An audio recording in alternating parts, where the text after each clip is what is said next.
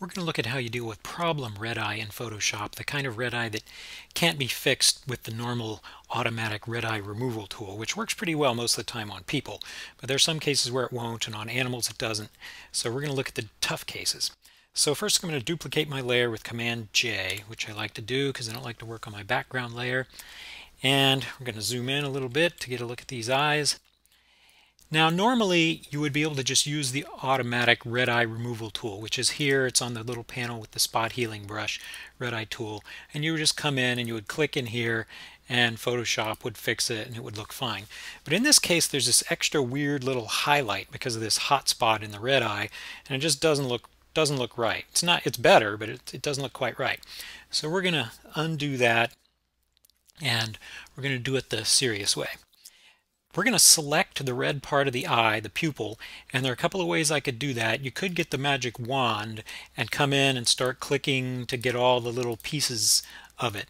But when you have the whole pupil visible, like we do here, I prefer to do it a simpler way. So I'm going to undo that, and I'm going to pick the elliptical marquee tool right here, and I'm just going to trace a circle around the part that I want right there. And I'm going to zoom in a little more. So I've got the whole pupil circled, and I don't want to wipe out the highlight in the eye, so I want to unselect that, and I'm going to do that by getting the magic wand tool. And I'm just going to hold Alt while I click in that highlight to deselect it. With Alt held, that deselects. So now what I've got selected is this donut shape here that I want to recolor. So first thing we want to do is desaturate the color so it has no red. There's a number of ways we could do that, but the quick way is to use the keyboard shortcut, which on the Mac is Command Shift U. On a PC it's Control Shift U, and I think of U as unsaturate, and that just takes the color out. So now that the color's gone, all we need to do is darken it. Now we could use the burn tool, which would be just fine, but in this case I'm going to use the paintbrush with black, which will have approximately the same effect.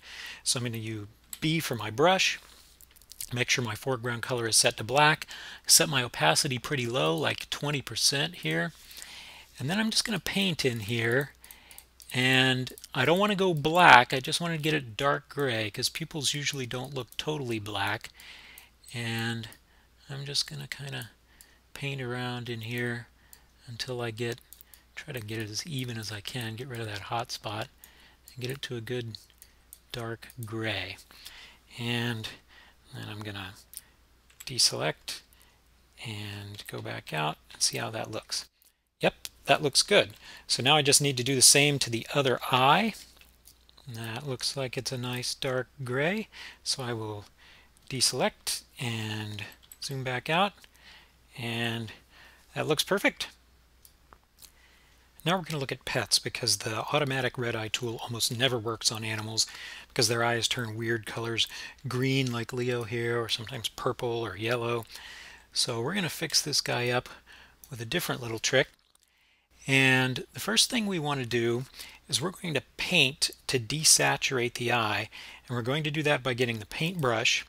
And we're going to make sure the brush mode is set to color up here in this little drop down, this long list. Pick color and make sure our foreground color is set to black, and our opacity is 100%. By painting in this mode, we're going to be able to desaturate the eye.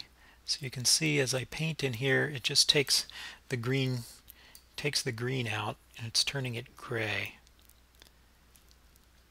And it leaves the highlight intact. It doesn't change anything about the dark around the edges of the eye, so you don't have to be super careful. It keeps the sort of shape of the eye there. So we're just going to desaturate by painting in this mode. Now we got both eyes desaturated. Now we just need to darken it. And in this case I'm going to use the burn tool. So I'm going to select the burn tool there, and I'm going to burn the midtones. Make sure it's midtones that are selected here, because we don't want to touch that highlight and we don't want to touch the black around the edge of the eye. I just want to darken this middle gray that's in there. So I'm going to set my exposure, somewhere around 20%, and then I'm just going to come in here and start burning this down until it gets a a nice dark gray. Again, we don't want it to be black. And I'm not going to worry that there's kind of a little rim around the edge, because that actually looks a little more natural. It shows that there's some shape to the eye. If you just make this thing a totally black bowling ball, it doesn't look like a real eye anymore. So I'm just going to kind of paint around, get what I can, kind of let it leave what it doesn't want to do. If I had some bright spots, I'd switch over and burn some highlights, but this is a pretty even middle gray. And there we go. And of course, that technique is not just for animals. That works great on people too. Okay, one more example with a couple of cats who have some more variations of red eye, green eye, purple eye going on here. So let's zoom in and do the guy on the left first. I'm going to duplicate my background layer so I'm not working on the background. And I'm going to grab my brush, make sure my brush is in color mode, because we're going to treat this guy the way we did the dog. I'm going to paint in here to desaturate first by using the brush in color mode, turning his pupil gray. And sometimes you'll see that the color has kind of spilled off onto his fur, which it did here, so I'm just desaturating out there too, since he's kind of a gray cat anyway. Now if you had a person or an animal who wasn't very gray, you might have to use the clone stamp tool to get rid of some where it's spilled off like that. In this case, I'll just clean up a little bit where the color spilled out of bounds. So after desaturating it, we get the burn tool to darken it. And here's how I choose whether to use the burn tool or the paintbrush. If there's detail that I want to keep, I use the burn tool. Like here we have that highlight in the eye and kind of a gradient that shows the shape of the eye. It's easier to keep that with the burn tool. If there's detail that I want to destroy, I would use the paintbrush, as I did in the first example with the girl with the red eye, because there the detail was not real detail of her eye, it was artifacts of the red eye, and it's easier to destroy it using the paintbrush. So that's how I choose which one. So I won't make you watch me do the other eye. I'll just do it quickly and then skip to the other cat.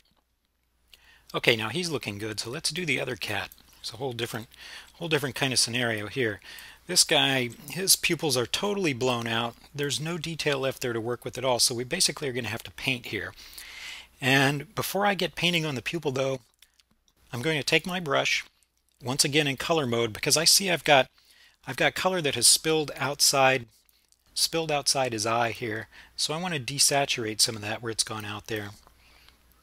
Just clean that up just a little bit off his fur. And then I'm going to go ahead and desaturate the pupil too, because we don't want that extraneous color making it any harder. So now I'm going to take the paintbrush, make sure my foreground color is set to black down here. Oops, I didn't need to click that. And get my brush. I'm going to set the opacity around 50%. I'm going to switch the brush mode out of color mode, just back to normal. Let it be a normal paintbrush. I'm going to make it small. And I'm just going to zoom in a little more so you can see this a little better. And just paint in here until I get this to a nice dark gray. Give him a dark gray pupil. Because in this case, his pupil was basically lost, totally blown out. There was nothing to work with there, so we have to create one. And over on the other side, I'll make my brush even a little smaller. Just come in here, give him some black where that eye was totally blown out. I'm going to back out a little bit. So that looks all right. Normally with this small a piece of pupil showing, I wouldn't worry about putting a highlight in here. But in this case, we've got this other cat in the shot who has highlights in his eyes from the flash, and it might look a little weird if this one doesn't. So I'll show you how we do that. We just go in on this eye, and I'll switch my paint color to white by clicking that. I think I'll leave the opacity where it is and take a real little brush, maybe about this size, and just put a little click in here, maybe 2 or 3. And now he's got a little highlight to match the other guy. So there you go. You've got several different techniques there, and even with really difficult red eye, by trying some combination of these techniques, you can probably solve just about any red eye problem that you've got.